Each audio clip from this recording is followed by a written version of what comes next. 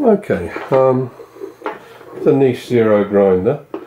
I've been using it for quite a while. I can't remember what the last grinder had. I'm pretty sure there's quite a few espressos. I was doing brewed coffee earlier. I just want to show how easy a grinder it is to get the burrs out and clean them. How easy it is to get all the burrs out to deep clean. And also just to show you what the total retention, which is a figure I use, is to what the grinder holds. In other words, all the coffee in the grinder after you've ground everything out, you've done everything, you've been grinding for many shots, and you just grind and make sure everything's ground out. What remains in that grinder is what I call total retention. So let's have a look and see what that is. I'm going to take off the adjustment ring, which is infinitely adjustable. It can be made as coarse or as fine as you want. I'm just going to put that out of the way.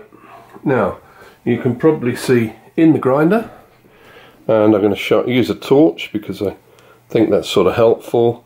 You can see in the grinder there what's going on. A little bit of coffee trapped in the burrs. So I'm going to whip the top burr out and brush any grinds back into the grinder because I want to weigh all this.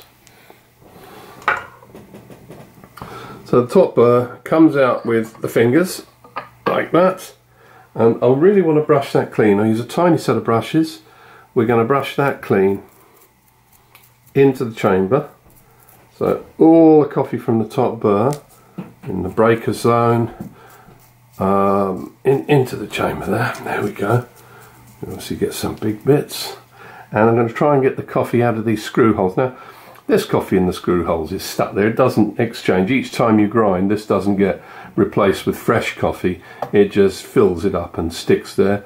And it's the reason why in the first couple of grinds out of a grinder like this, you won't get out what you put in. You'll lose a bit of coffee because it'll go into filling these voids. So let's carefully get this out. Anything there, perhaps. Into the chamber. Okay. Now the grind pot was completely empty, as it would be, so that's it. That's all the coffee I can get out of there. Put the burrs down. The next thing I do, use my little brush, brush off this top screw. Now remember, I'm not cleaning. I'm showing you here how you can assess retention on a grinder, okay, and how you should do it. You brush the top burr out on top of the sweep arms, and you make sure that burr is clean as you can. Then we're going to pop it off. Now obviously the process for disassembling the grinder is really quick and doesn't take very long at all, which is one of the great things because grinders should be cleaned much more often than people do. Now let's get this burr off. As you can see, it's a no effort process. It's just a 10mm socket on the end of a screwdriver here. That comes off. And now we can look into the burr chamber. I'm trying to do unbroken videos, so there's obviously no cheating going on. And there we are, into the burr chamber of the grinder. Okay, I don't know if you can see what's in there.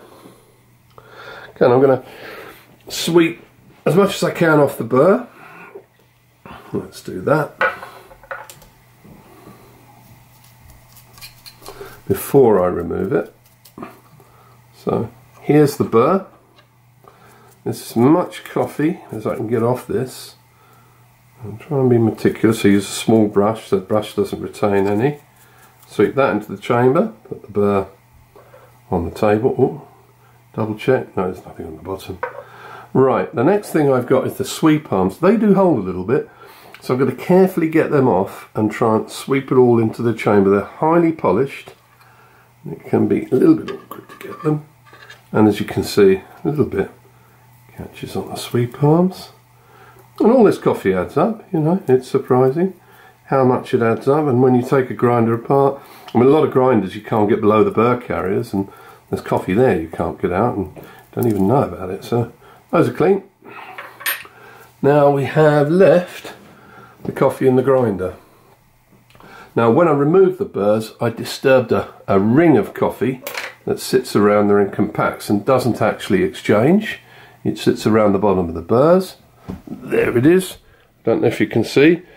That's everything I could get swept off the burrs and out of the grinder. Okay, bring the thing back. Now what I'm going to do is sweep, and there's a little ring above the sweep arms which it retains, which obviously is there. I'm going to sweep all this coffee into the little pot.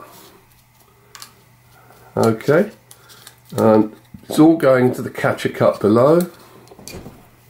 Sweep the entire chamber, including the, I'll move it forward, I don't know if you can see them, I'll put the light on again, including the screw heads, or the Allen bolt heads, which also fill up with coffee, and that doesn't exchange either.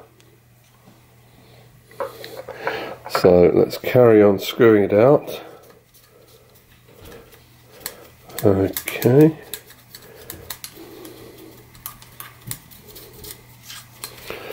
So we're satisfied. I'll get everything out of the chamber, and then I want to get the brush down into the tube. And this tube here, give it some taps. Doesn't actually hold anything, because it's an advanced polymer, as is the other parts of the grinder, so they're very, very slippery and seem to suppress static, so they don't really hold anything. Now I think I've got that chamber. Yeah, I think that's pretty much completely clean, as far as I can. There we go. That's pretty much as clean as I can get it. I'm going to shine a torch in there, let you see. In fact, there's a little bit at the back I've just seen with the torch. Let's get that. Okay.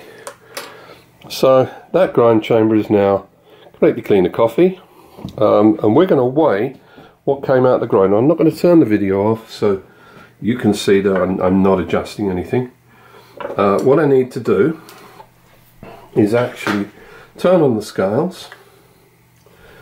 Okay, and I'm going to tear them out. Well, they're zeroed. I don't know if you can see that, but I'm going to try and zoom in on just the scales for you. Now my eyes aren't so good these days. I'm going to move the grinder slightly, and hopefully, yes, you can see the number on the scales. It's all zeroed out. Now I'm going to tap the grinder, take this pot, here's the pot, here's the retained coffee. This is total retention, and I'm going to tip it into the zeroed out scales, and that's everything I could get out of that grinder. It had been grinding and grinding and grinding, and as you can see, is 0.4 grams. I haven't cut the video in any way. I bought in a grinder. You have to take my word for it that the grinder's just been used. I haven't opened it or specially cleaned it or anything like that. I wouldn't be that deceptive. The maximum I've got out of it, because I've done lots of different coffees in it, the maximum I've had has been about 0.67 grams. So, or 0.65-ish. That's the most I've had. Normally it comes out about this. So I sort of feel in the review I'm going to have to say retention max. Say 0.7 to be absolutely sure. But you've just seen here me open up a grinder that's been grinding, and out it comes at 0.42. I brushed everything, the burrs, whatever. There's nothing in the tube. I can stick my finger up the tube, which you probably couldn't see. Well, let's turn it around. I can zoom out again. Oh, sorry about this. I really don't want to cut the video in case you think I'm doing something underhand. I can stick my finger right up that grinding tube, bring it out, and it's just brown. There's no weight of coffee there, it's just a brown smear. The tube really doesn't hold anything. Okay, so I'm not claiming 0.42 grams because I've seen variants up to 0.6, 0.65, I think as much as 0.68 on one occasion. And what I do, I put espresso grind in, I grind, do various shots, make sure that the dose variance is down to nothing, it's not accumulating any more grinds. Then I open it up like this completely, brush it all out and weigh it, and it's normally about 0.4, 0.5. It has been as much as, like I say, 0.68. So The safest thing for me to do is say claim a variance, a total retention figure of 0.7 grams. Now, you know, if you think this video is fake, then you're not going to believe anything. But yeah, I couldn't get any more out, and I used my little brushes. Now, the other thing that people don't seem to believe is the dose variance each time you grind, which is very, very small. Very small indeed. So I'm going to sit here. I'm going to have to do 2 or 3 shots, make sure this grind, because obviously there's total retention, what a grinder can hold. After you've ground out the beans, you've done your dose, there shouldn't be anything left. It's what a grinder hangs on to. Part of that retained coffee, the 0.4 grams, is going to come out in your next grind, and part won't. And I've measured that as well, so I know 0.3 grams of it most comes out in your next grind. I think it's 0.3. It's in the review. That's been measured. I found a way that I could accurately measure it.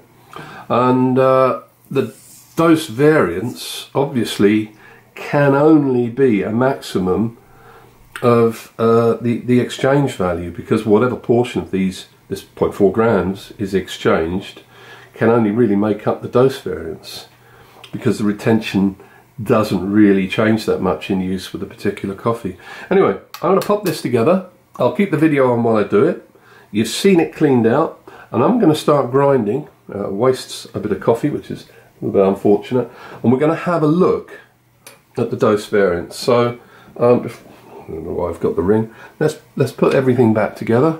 Now, I've not cleaned it particularly shiny. I should really get an e-cloth and make sure it's shiny, because the oils in my fingers would have an effect. But let's not bother. I can't be bothered. I don't want to break the video to do that. Let's put this back on. Okay, so that locates in a little pip in the sweeper arms. Let's put this clip back on. There's a keyway. We line up, and when that keyway is lined up, this little doohickey will sit right in the top of the burr. Put the screw on. I always start it by hand. I nip it up, and then let's nip it up. How I do it, I turn it until the burrs begin to turn. Now I hold the burr and I give it just a little tweak. No need to jam screwdrivers in or anything like that.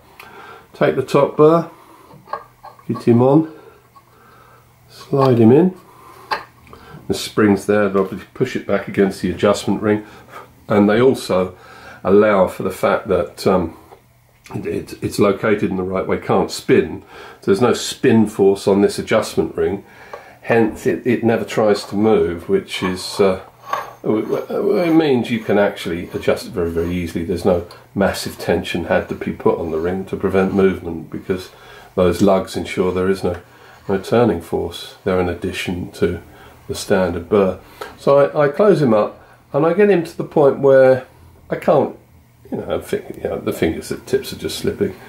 And I bring him back to about there as an espresso grinder. What we're going to do, we're going to grind dose after dose after dose, and you can see what the dose variability is on video for yourself. You don't have to believe me. I'm going to grind 10 gram doses just to save coffee, but it's the same for a 20 gram dose. There's no difference. Okay, I'm going to stop the video now.